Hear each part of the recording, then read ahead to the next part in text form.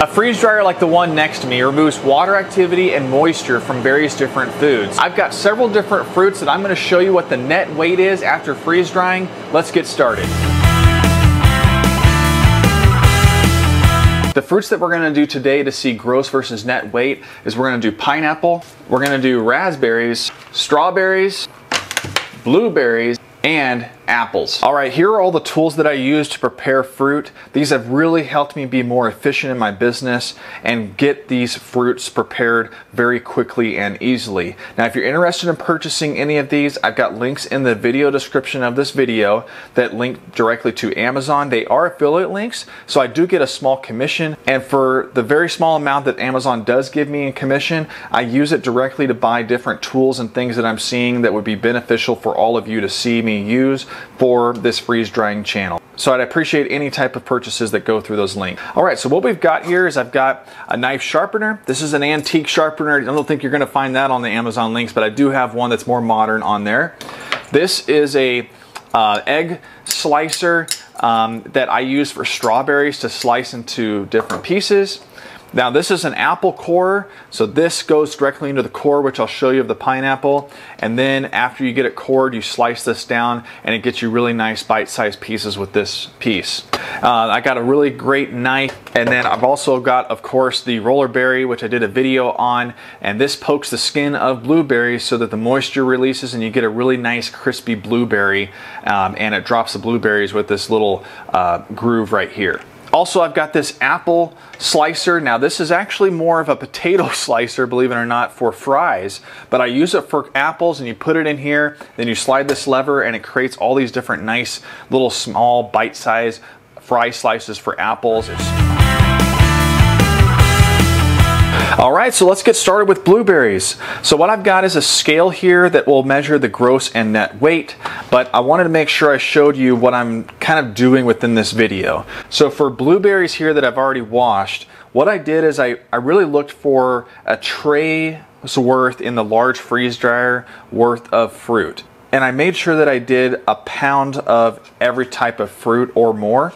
And so this is a carton of blueberries. It's 6 ounces gross starting out, and I did 3 of those. So what we're going to do is we're going to turn on the scale. Now I'm going to use this bowl, and then I'm going to tear it off so that it gets to 0, and then we're going to pour the blueberries into this bowl. For the blueberries, it's 1 pound and 3 ounces, so that's what we'll start with the blueberries. Now it's time to use the roller berry and get the blueberries poked. Again, I use a Harvest Right tray and silicone mat to line these up, and if you'd like to buy Harvest Right mats, you can obviously go to their website. I've got a link in the description, and just transfer the blueberries over to the freezer paper. You want to have the shiny side up, and then we just keep doing the blueberries.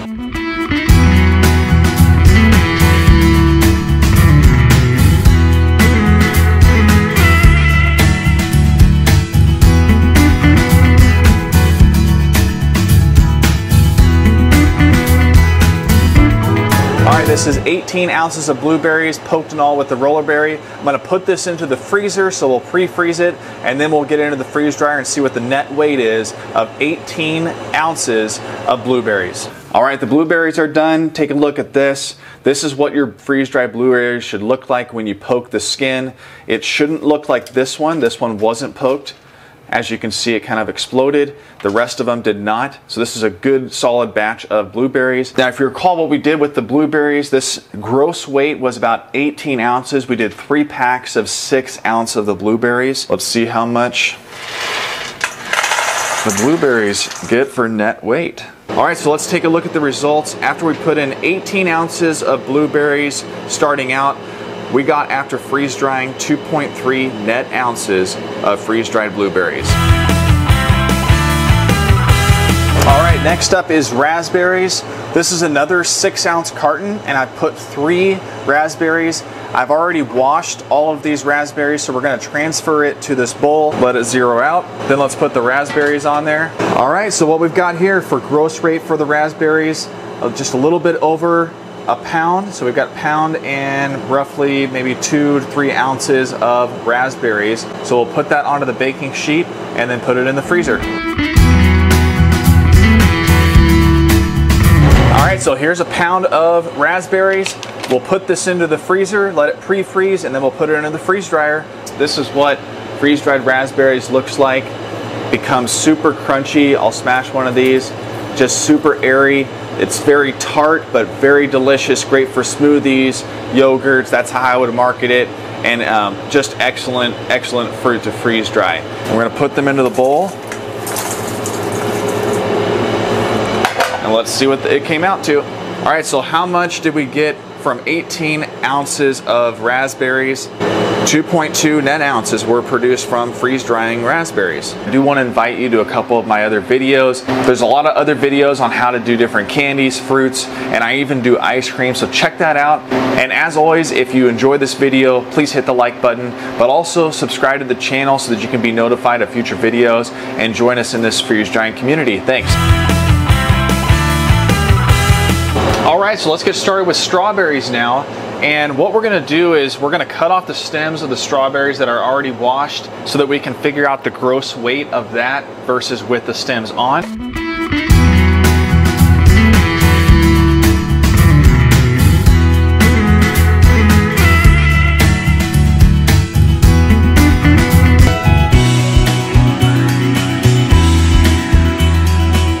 All right, now that the stems are off of the strawberries, we're gonna weigh the gross weight. That way we know where we started. I'm doing 2 pounds of strawberries out of these cartons. So there's one and then another one of these. All right, sweet. So we're starting off with 2 pounds of strawberries with the stems off, which is awesome.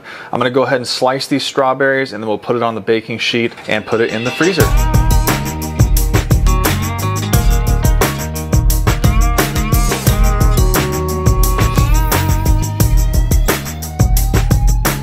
Pounds of strawberries, all the gross weight. So we're gonna put this into the freezer and then we'll see what the net weight comes out. Okay, here we go with strawberries. These are freeze-dried strawberries. They should be very crispy and airy and look like this and just basically snap in half. These are awesome. This is probably one of my favorites. Okay, so what did we get for the strawberries? We got 3.4 net ounces from 2 pounds of strawberries, all sliced and all.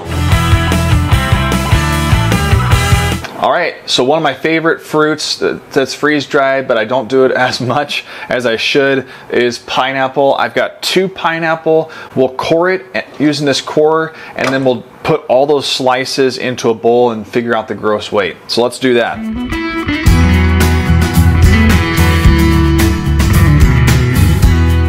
So now we're ready to core the pineapple. This is a really ripe pineapple, as you can tell by the outside layer, but that's okay. I just wanted to get some pineapple for this video to kind of see how much we're gonna get. We're gonna use now this slicer, and this goes all the way down and gets you into like the little bite-sized pieces. 2 pineapples all sliced and cored. We've got 1 pound and almost 15 ounces. So we'll put this into the freezer. Freeze-dried pineapple is super delicious, man. The flavor is just fantastic. Now, sometimes you do need to freeze dry this a little bit longer. I've checked a lot of these and it should kind of sound like what you're hearing. It should sound like it's dry and just kind of crumbling up and breaking apart like this. All right, so what did we get from pineapple? We got 5 net ounces from 2 pounds of pineapple sliced and cored. Awesome. All right, last fruit on our list for this video is gonna be apples. I've got some Gala apples. This is about 2 pounds of apples. There's only 5 of them.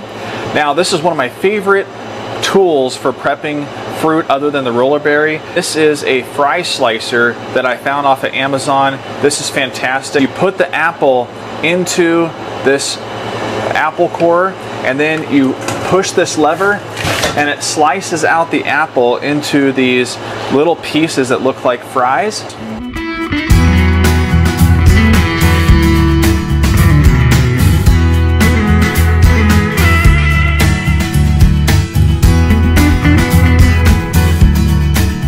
All right, so let's see how much this weighs as part of a gross once we've sliced them all. All right, so look what we've got here. We've got 1 pound and 12 ounces gross weight for all these apple slices. So we'll put them onto the baking sheet and then we'll put them into the freezer and we'll see what happens after we freeze dry. All right, freeze-dried apples are out. They're just awesome. They look very snacky. That's why I like doing that potato slicer. Big reveal, how much did we get from 5 gala apples? We got 4.3 net ounces of freeze-dried apple fry.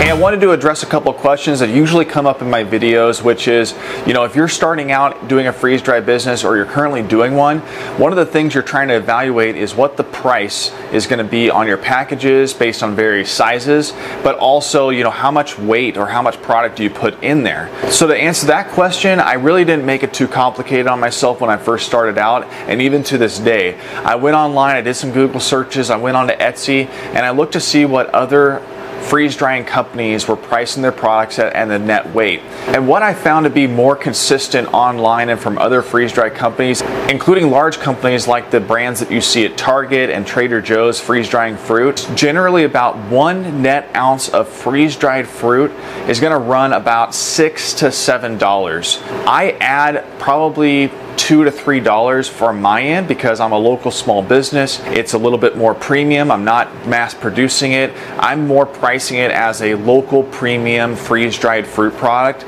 So that's what I would suggest you doing, is kind of looking at about an ounce of product and then marking it up to probably about $9 to $10 per ounce. You need to evaluate, you know, how much labor you're putting into prepping all that fruit. As you saw earlier in this video, it did take a lot of time to prep and slice and do different types of fruit. Maybe raspberries was one of those that didn't take that much time, but you really do need to take into account the time and labor that you're putting into that. And also, you're not adding any preservatives or sugars like some of the other companies might be doing. So to recap, the answer is those larger companies that are mass producing freeze-dried fruit, they are pricing about 1 net ounce of fruit for about $6 to $7. So for the smaller business freeze-dried companies, I would recommend pricing that up about $2 to $3 more. I'm still selling all the fruit that I put out there to my customers and in retail stores.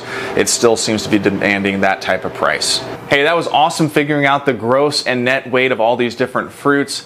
I think this is really helpful just for you to evaluate and figure out what you can forecast for all the different cycles based on how many pounds you need to buy at the store and then how many you're going to actually get out of freeze drying in that cycle, because it's all about just knowing how quickly you can get stuff freeze dried, but also how much bags you can get so that you can get out there and sell. So I hope this video was helpful. Make sure you subscribe to this channel and join us in the freeze drying community. Thanks again for watching, and do something great for your community for freeze drying as a business. See ya.